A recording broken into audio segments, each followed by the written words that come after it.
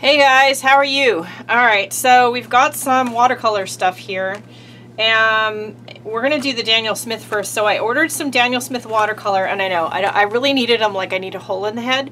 But I really wanted to create a special metallic and iridescent watercolor palette inspired by Prima's new one that's going to be coming out. But I really wanted to create one using fine art quality paints. So I ordered some from Daniel Smith. I already, it turns out, and I thought I did, had two of them in stock already. They're not in my regular Daniel Smith palette because they weren't appropriate for that palette, and I don't use them a whole lot.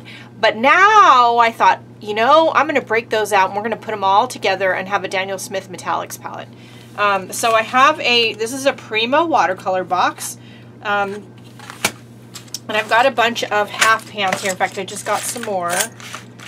And we are going to create a box. So they came they came today, and they put the tubes in these cute little boxes that I think I'm going to have to save so that I can make fun like tags or something out of the packaging. I just love these boxes. And I'll tell you what colors I got in just a second. Let's get them all out here. They're in Seattle, Washington, the factory and store, and I have been there. I can't wait to go back there. It's really fabulous, and because I'm also on the West Coast, it didn't take too long to get here.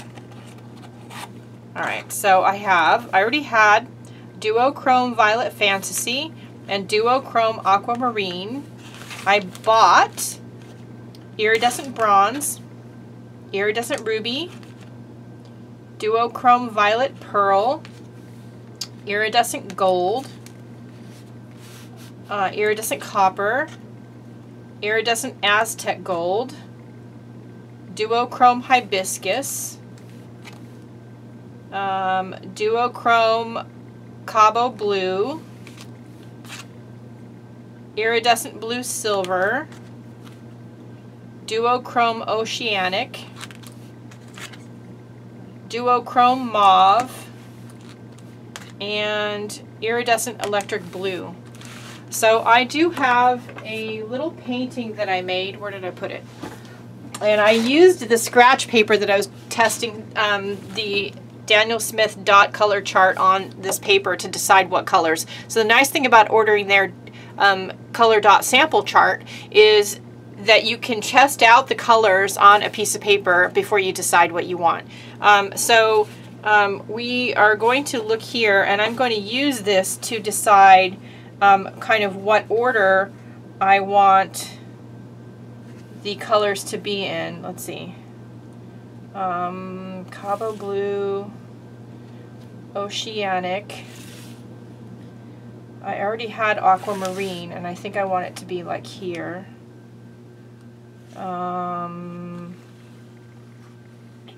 Violet Pearl. Violet Pearl.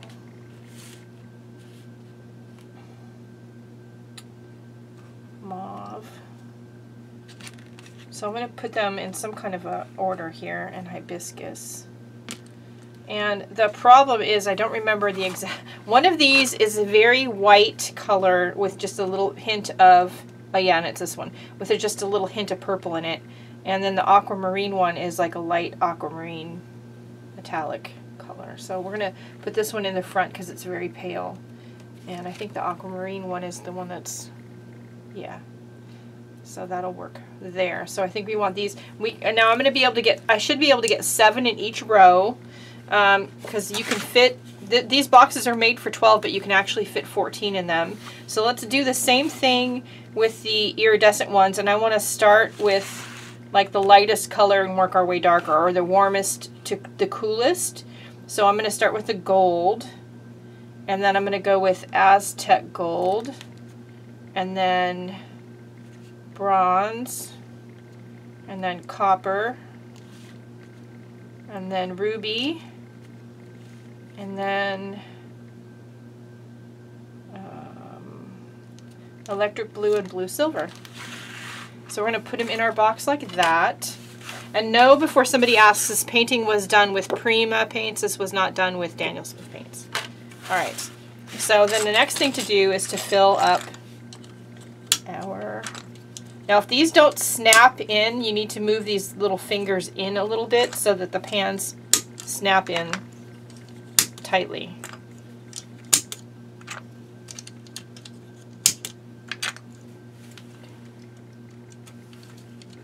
So see, 7, you can get 7 in.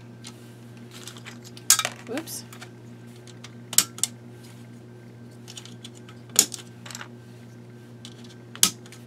You can get these little empty half pans anywhere that sells fine art supplies. eBay, Amazon has them. Okay, this one here is a little bit loose, so I'm going to pop both of these out. I'm going to push this little finger in. There we go. Yep, there we go. That's nice and tight in there now. They're not going to, they don't wiggle around. Now this whole thing does come out. If you want to fit more colors than that in here, you could do that, and you can either glue the pans to the base of the box, or you put magnets on the back of them.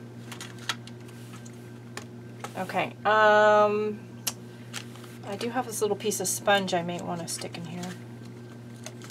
Maybe. I don't know. We'll see. So we are done with those. So now we're going to take a piece of watercolor paper before we get started, and we're going to make a color key. I need a ruler and a black pen, something not waterproof and fine tipped. So I'm going to draw a line about halfway through the center of this piece of paper.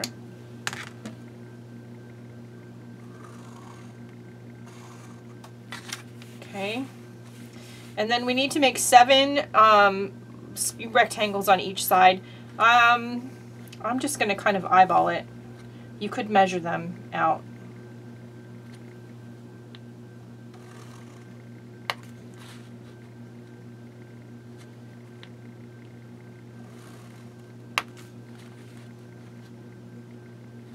And yes, I've made plenty of mistakes doing these color charts and then had to make a new card. I've done that before. So measuring them out is probably the smart way to go. I never claimed to be smart.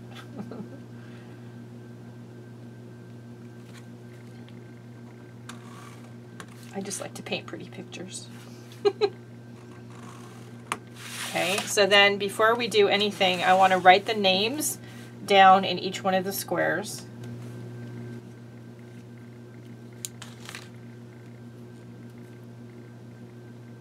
Oh, this one's exploding.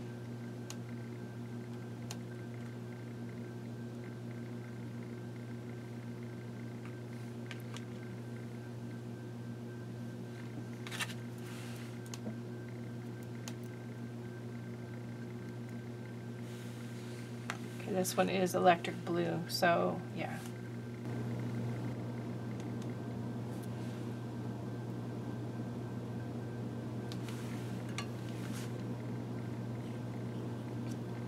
And this one is duochrome violet pearl, which is a darker purple.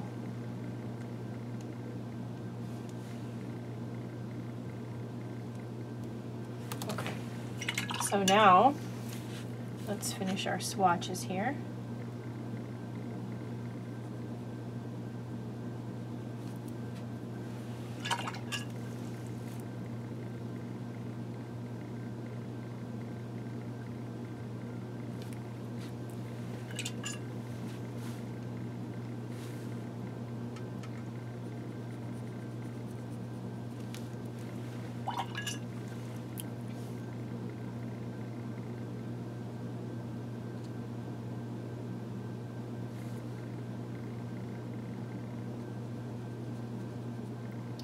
So I think this is a pretty good selection of metallic colors for, you know, adding them to faces or flowers or ocean scenes, any of the things I might want to add them to. And a lot of these have, you know, the duochromes have 2 colors in them, like the aqua is like a blue and green depending on which way, you know, the light is hitting it.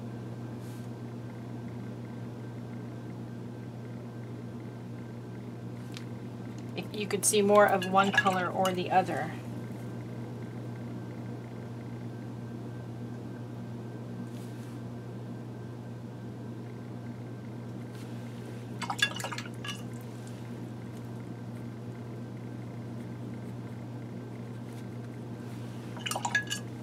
I don't know how well the pearl's going to show up on camera at all, but this light one,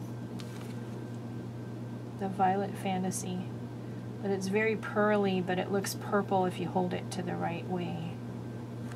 So there we go. So that is our Daniel Smith, my new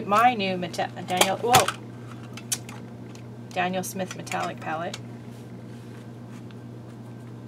Don't do that. Okay, my hands are very messy now, and I want to show you something else that I got. So that one. So